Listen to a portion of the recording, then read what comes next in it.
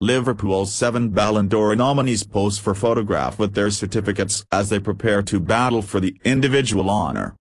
Liverpool may have shown team spirit to emerge from a tough test against Manchester City, but they also have an impressive set of individuals. And that much was clearer from the photograph the Premier League leaders uploaded to their social media accounts.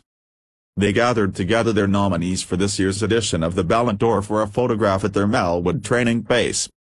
Sadio Mane, Mohamed Salah, Trent Alexander-Arnold, Alisson, Virgil van Dijk, Roberto, Firmino and Georginio Wijnaldum all posed for the snap. They held framed certificates that showed they were certified shortlisted candidates for the honour.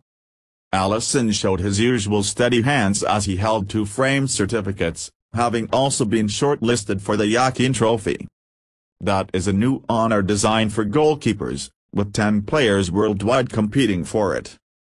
All 7 players featured on Sunday as Liverpool overcame City to